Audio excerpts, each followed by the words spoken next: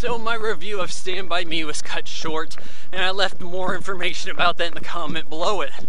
But that kind of led to me watching a Corey Feldman movie, and also another movie based on Stephen King writing. And so I give you my review of The Shining from 1980, directed by Stanley Kubrick, starring Jack Nicholson, Shelley Duvall, I believe it is, and a kid named Danny. Now, in watching this movie, and yeah, I've had to read the books in college about how this is related to this matter over here, how the story is actually about blah blah this, and all these other things. I'm going to be bringing up some of that, but I'm also going to be expressing something that I picked up on, and yeah, I hadn't seen this in quite some time, so this is my first time watching the movie post-college, and I'm going to just share with you some stuff that I found out, I figured out, and yeah, there's going to be plenty of spoilers, but if you're watching this, you've probably seen the movie already. So let's start. Jack Nicholson is on a car, he's in a car, he's going up to the mountains. This is in Colorado, he's going to this overlook hotel. And he gets in there, and he talks to this guy, I guess he's the manager or something like this. They're closing down, it's end of tourist season, and they have Jack Nicholson there. He's going to be the new caretaker. He gets to move his family in. He has a strange family. Shelley Duvall's no looker, and Danny has an imaginary friend named Tony. He talks and he kind of gestures with the finger as well. And he brings the family in there, and they talk to the cook. The cook calls Danny Doc. He's like, how'd you know we call him Doc sometimes? Oh, he looks like a doc. Well, he sits with Danny later on, eats some ice cream, and he's like, hey, you know how I knew your name was Doc, right? And he's like, yeah, me and my grandma used to have this ability, we call it shining. She says some people shine, and we can pick up on stuff. You need any help here? This is a weird place, you let me know. Now, if the cook has these abilities, you're telling me he's really going to be the cook of this place? Like, I mean, not to say it's a bad place, but would you, if you could detect things were haunted and shit, be the cook at a haunted hotel? And how come more things aren't happening to other people there? It seems to only matter when, like, the creepiness only seems to come out when there is a caretaker and most everybody else is absent. But anyways, after a month, freaky shit starts happening for the family. Dad, Jack Nicholson, is a writer. Oh, shock, Stephen King. And another movie, or rather book, about a writer. Oh, wow, you're really stepping outside your comfort zone. Jesus Christ. He's having a tough time writing whatever manuscript he's putting together. And he can't concentrate. Later on his wife finds out he's just been scribing away, all work and no play make Jack a dull boy. In different paragraph stanzas, it's looking quite intricate there, but anyways, Danny's playing by himself in there. You think this is a healthy environment for a kid with this kind of creepy imagination friend?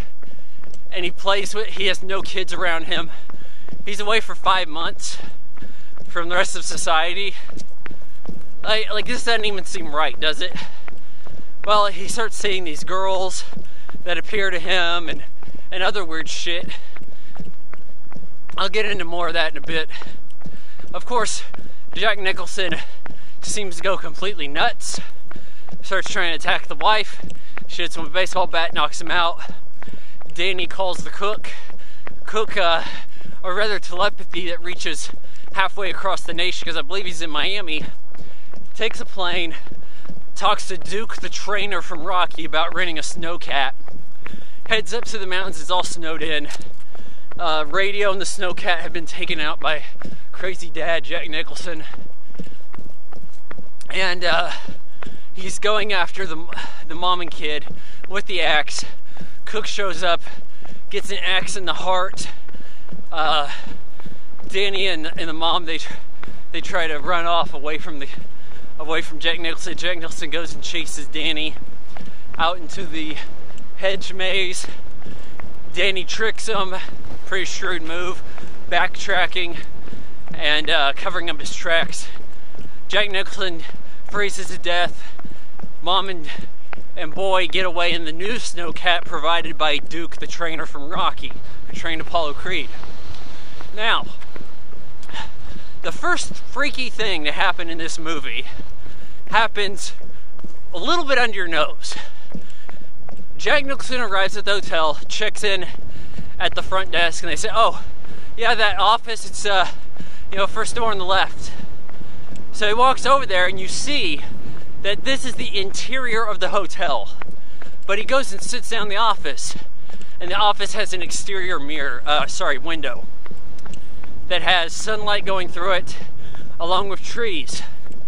This is the first freaky shit to happen in the movie, and a lot of people aren't even going to pick up on it. Then, of course, you have Danny. He's playing with toy truck and stuff. The patterns in the floor shift as though they had him turn around 360. Is this as simple as saying, oh, it's easier than moving all the camera equipment, just have the boy turn around? Maybe. Does it make it a little freaky and unsettling? Yeah, sure. You also have other instances here, like there's a lot of straight on shots in this, and you see that in a lot of Stanley Kubrick stuff, and I think that makes it unsettling in some ways. There's some POV work. The music reminiscent of 2001: A Space Odyssey. Droning sounds, in this case pulse. You hear a lot of heartbeat, and then kind of odd orchestral kind of gimmicks. But another thing that you see is there's overheard, when they built the hotel, they had to fight off the Indians, the natives, or whatever, right? And then sometimes you'll see Native American art on the wall in the main lobby.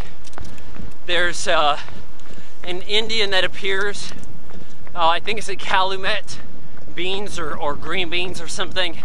Food in the storage where Jack Nicholson gets locked up. There's mention of a year, I think it said 1921. I think there's some significance about something to do with Native Americans, maybe a resolution or something, a pretty grim year for Native Americans. And so the idea is supposed to be here that the hotel is haunted and it is getting revenge. You also hear Jack Nicholson say white man's burden at some point when he's talking to the imaginary bartender. I believe his name's Lloyd. But, another thing that I picked up on that I haven't really heard anybody mention, and maybe this more pertains to the book. Oh, you know what, forget that. I'll get into that in a minute. There's also another bit of thing going on here as far as symbolism. You have Danny, and the first time he's seen, he's brushing his teeth. And he's looking in the mirror, and there's a shot of him with his face out of view as he leans towards the the mirror, and you're looking through this doorway. Well, later on in the movie, you have Jack Nicholson sitting on a bed, looking really disturbed. This is really where he starts to appear insane. He talks to Danny about how it never hurt him, and it's like weird to even bring this up. Late in the movie, the mom starts to experience some of the visions, the creepiness in the hotel. There's a guy in like a teddy bear costume with a butt flap open, going down on another guy, and you get this look at them, and they're mimicking this kind of, there's a similarity between the view that you had of Danny and Dad earlier. And I think that this is suggesting that the mom has discovered that Danny has been sexually violated by his father in some manner, and that perhaps his coping mechanism is Tony. Now, Dad had mentioned that, I hit the kid once. He knocked over some papers and I hit him. Maybe he's covering that up. Maybe this is his representation of what happened. But you know, I mean, it is some bit of a stretch to say this is there, but you know, otherwise, what significance does this scene have in the movie? You know, these things in movies, Hollywood films don't just happen by accident in controlled environments. So there is definitely something being suggested there. I also say, and this is the point I was about to get into, that the root of all symbolism in this is about writer's block. That Jack Nicholson, Stephen King is basically saying, okay, how do you deal with writer's block? What if a writer is destroyed by writer's block? He goes insane via writer's block, and then you have the haunted hotel playing as like the medium through which this writer's block is manifested. So yes, on some surface level you got a haunted house. You look beneath that and you see a story about a guy, a writer, who has gone mad from writer's block. Now, seeing that I'm talented, I don't have writer's block. I shell out like a new 5 minutes of stand-up comedy material every month. Whether or not I get to it is a whole nother story. Do I love this movie? No. Is it one of the better horror films of the 80s? Yes, but I think it has some issues. You know, isn't it a little convenient to have the shining people in a haunted hotel also? Like, you'll get that sometimes with Stephen King, and it works in this weird plot convenience. Oh, well, they're dealing with aliens, but it just so happens they have telepathy. Things like that will happen. So, you know, it's kind of like you take your two best ideas you have at the time and you merge them together and you make it into one. But like I said, it makes things a little convenient. It seems a little weird the cook would even be there. Some good his visions were as soon as he shows up and gets axed. So really his whole purpose was to bring Duke the Trainer's snowcat to Shelley Duvall. But overall, you know, The Shining's pretty good. I'm sure you've seen it already, but hey, if you want my star rating, it's 3 out of 4 stars.